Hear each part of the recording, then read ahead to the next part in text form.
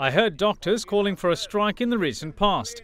Injections were brought into the country with pieces of glass inside. Substandard medicines were imported. Did the doctors go on strike asking for drugs with superior quality? Seneca Bibili Pharmaceuticals' policy was delayed for a long time. Did they strike? They talk about jobs of others instead of talking about theirs.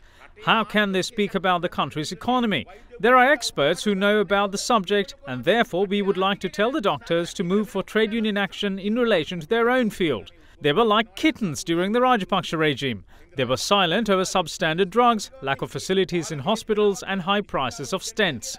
It is not out of ignorance that they criticise the Singapore FTA. They are in league with thieves who have cases pending in courts.